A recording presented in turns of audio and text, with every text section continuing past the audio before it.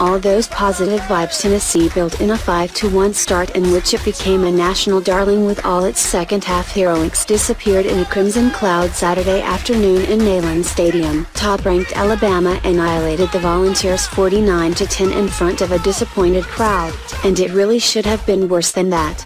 Coach Nick Saban's team dominated every aspect of the game, outgaining UT 594-163 and pouring it on a Vols team depleted with injuries. It was Tennessee's worst loss in the series since a 51-0 final in 1906. Freshman phenom quarterback Jalen Hurts had 3 rushing touchdowns and 275 total yards. Running backs both Scarbrough and Damien weren't to be stopped either. The Vols trailed 21-7 at halftime, but there would be no comebacks in this one. Alabama was too big, too deep and too talented. Instead, the Tide were the aggressors, never leaving a doubt.